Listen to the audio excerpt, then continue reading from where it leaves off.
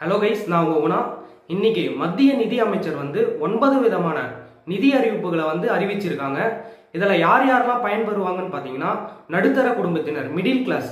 இப்போ 6 லட்சத்திலிருந்து 12 லட்ச ரூபா சேலரி வரைக்கும் வாங்குறவங்க இயருக்கு சேலரி வாங்குறவங்க பயன்பெறுவாங்க.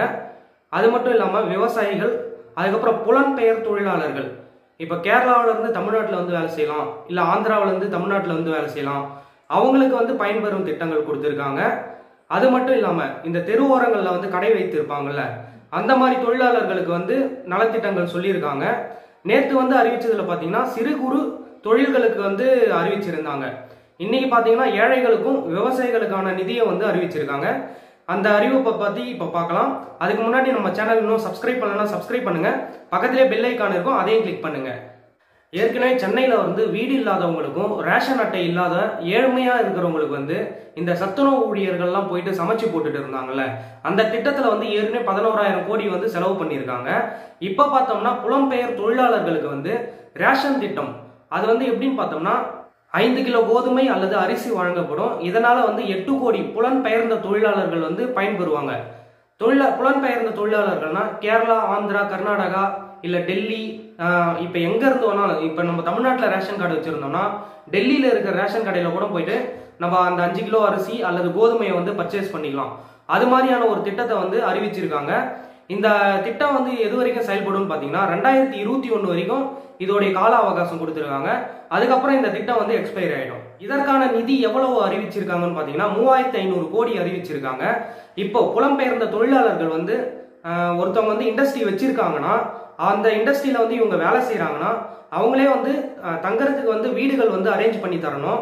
இதுக்கு கவர்மெண்ட் சார்பா அந்த பிரைவேட் கம்பெனிஸுக்கு மானியம் கொடுக்குறாங்க. அந்த மானியத்தை வச்சு அவங்க கிட்ட இருக்கிற வேலை செய்யற தொழிலாளர்களுக்கு வீடு அரேஞ்ச்மெண்ட் பண்ணி தருவாங்க. அது மட்டும் இல்லாம அரசாங்கம் என்ன முடிவு எடுத்திருக்காங்கன்னா, இப்போ வீடு இல்லாத தொழிலாளர்கள் வாடகை வீட்டில் இருக்காங்கன்னா அவங்களுக்கு வாடகைக்கு மானியம் கொடுக்குறாங்க. அது மட்டும் இல்லாம இந்த அரசு குடியிருப்புகள்லாம் பயன்படுத்தாத அரசு குடியிருப்புகள்லாம் ஊர்ல நிறையவே இருக்கும்ல, அந்த அரசு குடியிருப்புகள்லாம் இந்த புலம்பெயர்ந்த தொழிலாளர்களுக்கு வாடகைக்கு விடுறாங்க. அது மட்டும் இல்லாம பிரைவேட் கம்பெனிஸ், அந்த இண்டஸ்ட்ரியல்ஸ் அவங்க பில்டிங்ஸ் வச்சிருந்தாங்கனாலும் அந்த பில்டிங்ஸையும் யூஸ் பண்றதுக்கு பேசிட்டு இருக்காங்க. இரண்டாவது அறிக்கை என்னன்னு பார்த்தோம்னா, இப்போ நான் ஒரு கம்பெனியில வேலை செய்யறேன்னா அவங்களுக்கு இஎஸ்ஐ கன்ஃபார்மா உறுதி செய்யணும்.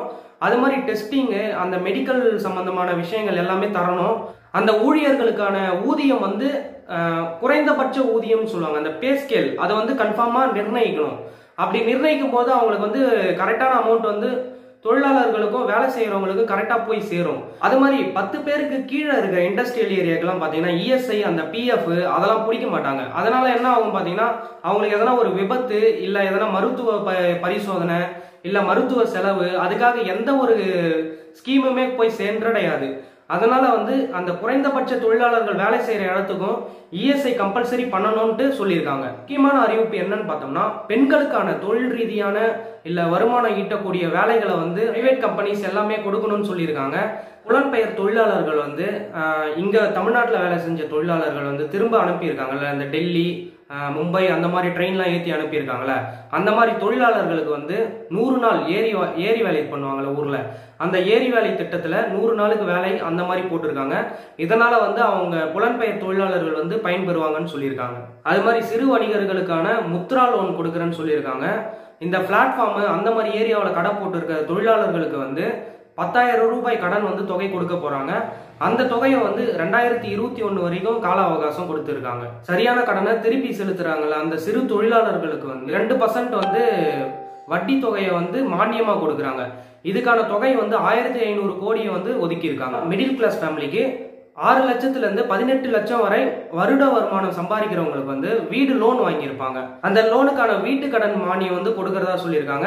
இதனால 3.3 லட்சம் நடுத்தர மக்கள் பயன்பெறுவாங்கன்னு சொல்லியிருக்காங்க. பழங்குடியினர், மலைவாழ் மக்களுக்கான வேலை வாய்ப்புக்கு தமிழக அரசு கிட்ட நிதி ஒதுக்கி இருக்காங்க. அது எவ்வளவுன்னு பார்த்தோம்னா 6,000 கோடி மதிப்பிலான நிதியை மாநில அரசுகிட்ட கொடுத்துருக்காங்க. விவசாயிகளுக்கான லோன் எப்படி கொடுத்துருக்காங்க பார்த்தீங்கன்னா 30,000 கோடி நிதியை ஒதுக்கி இருக்காங்க. இதை கூட்டுறவு சொசைட்டில கடனா பெற்றுக்கலாம், இல்லை பேங்க்ல கடனா வாங்கிக்கலாம். இந்த நிதி அந்த மலைவாழ் மக்கள் காடுகளை வளர்க்கறதுக்கும் காடுகளை உருவாக்குறதுக்கும் அந்த திட்டத்தின் கீழே வந்து இதுவும் செயல்படும் அப்படின்ற விவரத்தை வந்து சொல்லியிருக்காங்க. இந்த 9 அம்ச நிதி வந்து நடுத்தர மக்களுக்கும் ஏழைகளுக்கும் விவசாயிகளுக்கும் பயன்பெறும்ட்டு நான் நினைக்கிறேன். நீங்க என்ன நினைக்கிறீங்கன்றத கமெண்ட்ல பதிவு பண்ணுங்க. ரொம்ப ரேப்பிடா நம்ம இந்த நியூஸ் எடுத்து போட்டுருக்கோம். நீங்க வந்து இந்த சேனலை பாக்குறீங்க, கொஞ்சம் சப்ஸ்கிரைப் பண்ணி கொஞ்சம் என்கரேஜ் பண்ணுங்க. தேங்க்யூ.